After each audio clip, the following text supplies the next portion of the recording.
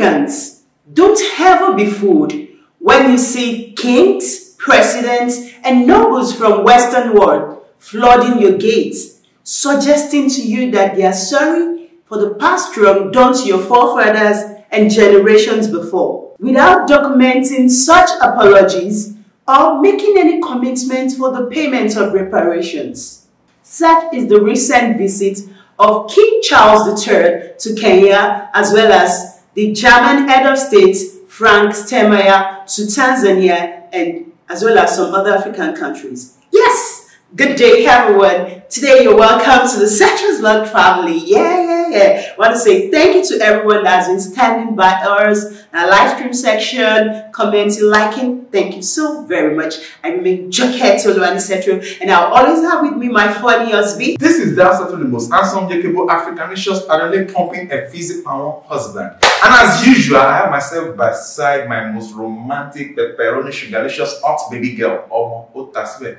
King Charles III visited Kenya from the 31st of October to 3rd of November 2023, and during the state banquet meeting, he apologized to Kenyans, seeking their forgiveness for the atrocities committed by the England forces against the Kenyans, which was called Kenyan Emergency or Mau Mau's Revolution between 1952 to 1960, in which lots of people, Kenyans, lost their lives. He recognized the injustice done against the Mamasi Kenyan tribes that rebelled against the British colonial rule in Kenya, without doing what? Tendering a formal apology or making any commitment to pay reparations. So, I throw this open to you, fellow Africans. Can you actually say that such verbal apologies without any formal documentation and commitment to pay any form of reparations are sincere apologies? I want you to actually air your view in the comment section below. Similarly, the German head of state, President Frank Steinmeier, visited Tanzania from the 30th of October to the 1st of November, in which he also apologized for the colonial era killings in Tanzania around a century ago, in which around 300,000 Tanzanians were killed.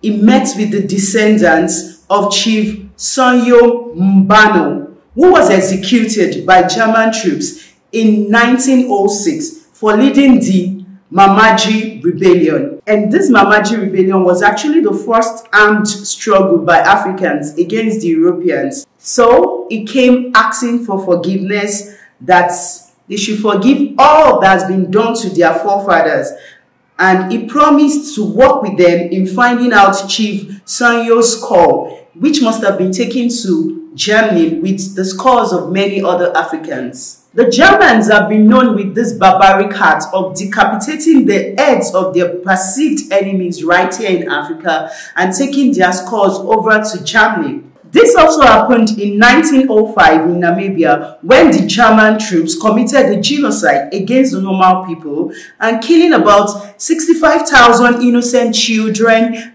women, and aged people, and they also carried away some of their skulls to Germany.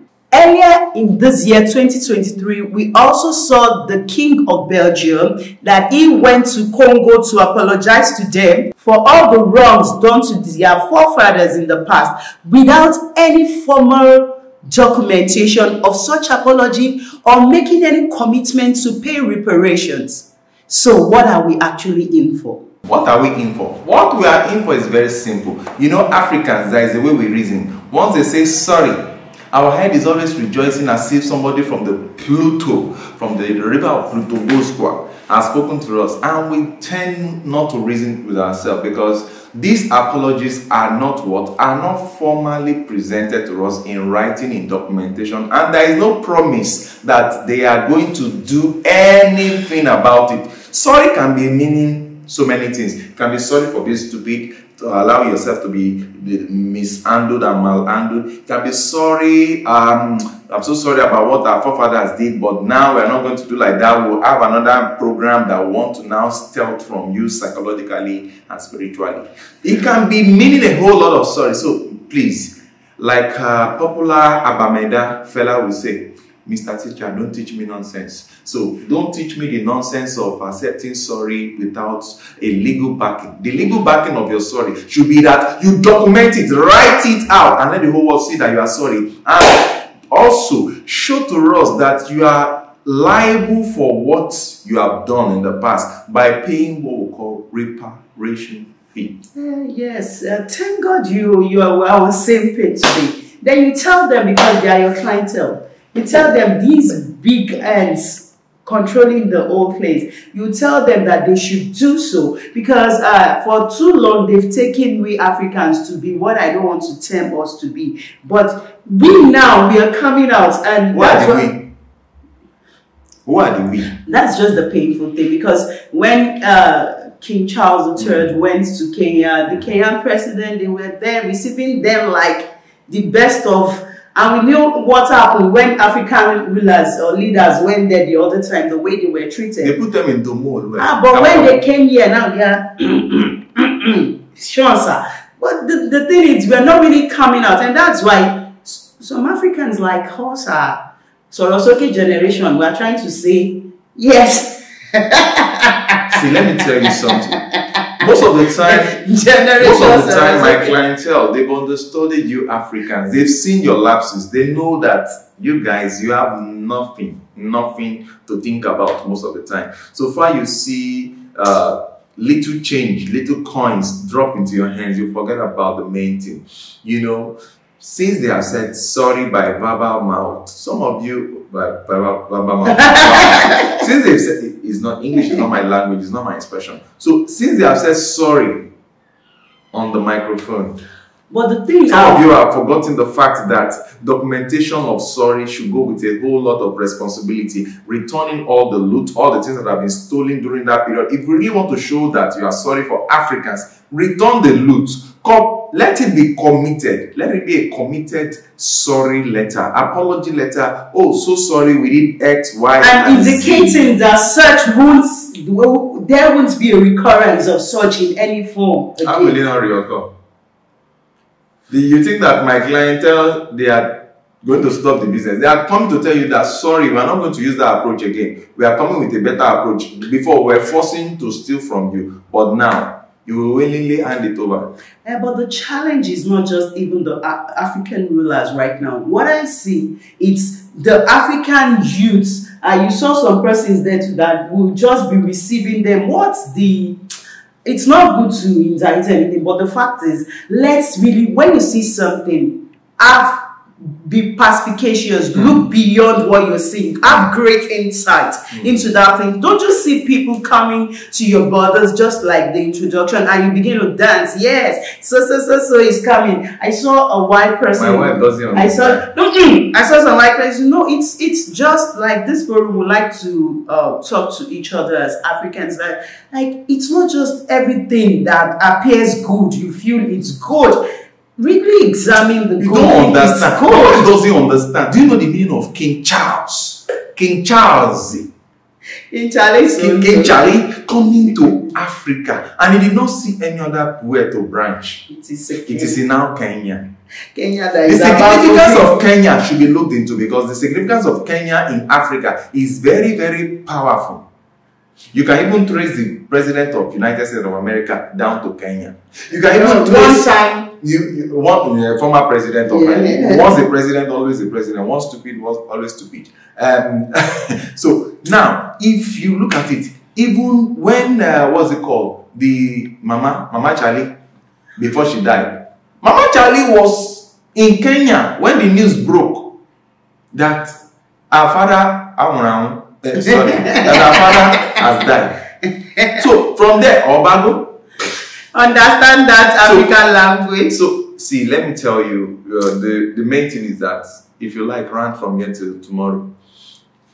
The meaning of Prince Charles coming into some person's country is like, you know, they see the gods coming to visit them in their mole, and people must dance, people must welcome them, because you know what it is to snap with Some of them, they would have given their iPhone that they borrowed on, they bought on credit to like 16 people that, please, as I'm going beside the chicken chas, just snap me, snap me. So people have it on their wall. The funniest stuff is that what economic impartation has it cost into your life? But we know all this. Has it changed your standard? Has it changed it? After King do you have portable water right now? Yeah. Do you have good road network? Can you say electricity is constant and the tariffs are not exorbitant?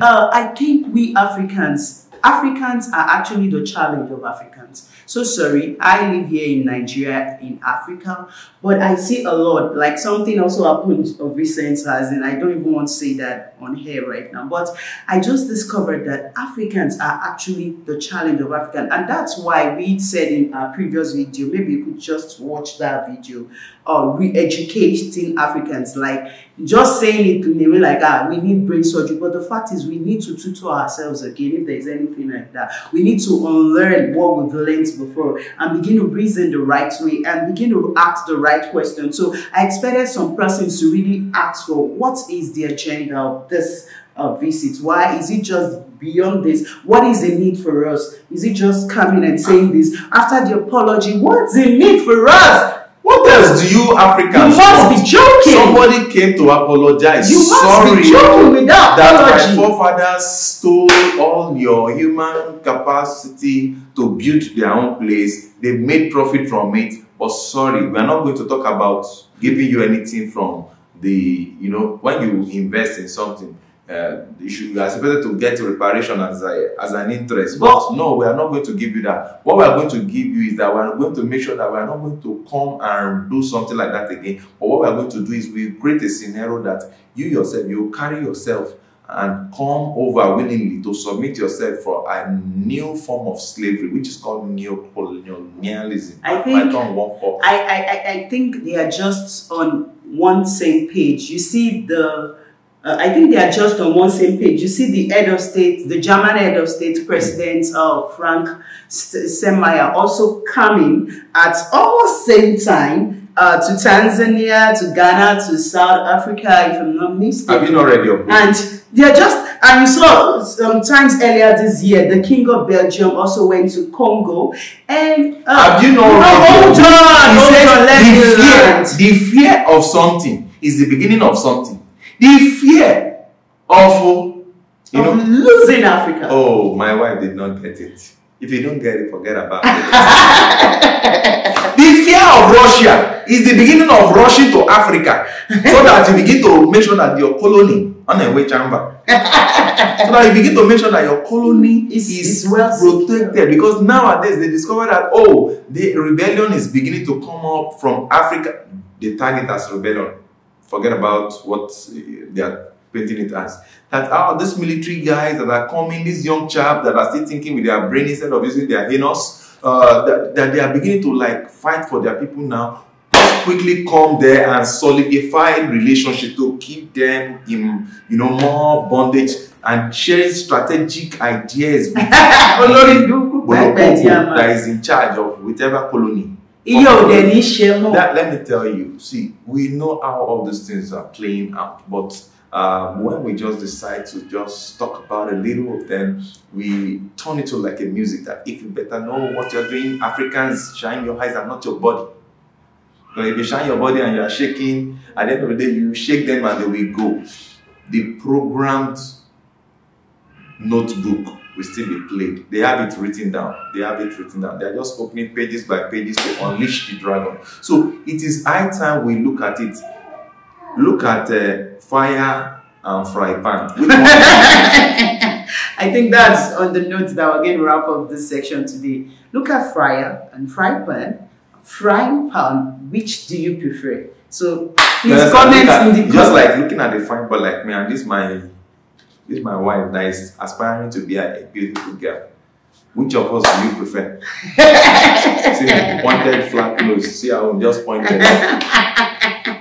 Pointed like this. So Africans. Okay, do you prefer or you prefer the former colonial or you prefer new words? I don't want to. No. You have to be careful. Okay. You have to be careful. You have to be careful. That's why you eat fufu. You have to be careful so that you can. So that is just it. Oh, if you've known us on this channel, whatever we bring to you, however serious it is, we still try to make it something out of it that can give you joy, because we believe that joy is that ingredient in the world that is actually lacking, and that's what is needed for your strength, because the joy of the Lord is your strength. And you need a teaspoon of joy per hour to keep going in this life, because if not, your life will be frustrated with all this frustrating pologuaswa. You know what is the meaning of that? Spell one. Pologuaswa. Polo. Okay, that's just it. So please, it's not that we don't know what's happening. We're watching, and that's why we're coming on board, educating each other. So just let's hear from you in the comment section. Do you think it's just going to be a smooth sail for them as usual? Do you think we're just going to be opening our eyes in front and behind and say, okay, now you can comment. You can comment. And what is the significance of Kenya? That almost all these people they are just interested in Kenya. There is something that is happening in Kenya that we might not know. Please educate us in the comment section. Because when Igbo man will say, when flies begin to pursue poo, then you know that something is in the offering. Is there? Okay, so check very well to know what is there. Okay, till we come your way the next time, don't forget to lose your joy. Till we come your way the next time in the next video, don't forget to keep your joy, because your joy is your strength, and your strength is your life. Okay, catch you, love you, remain the citrus. Catch you, love you, bye-bye. And if you have a wife like this, just hug her tightly. Pekka until you become Pekka Paka. And if you don't have a wife, grab the transformer. 2 of them. Meet me on the way. Bye.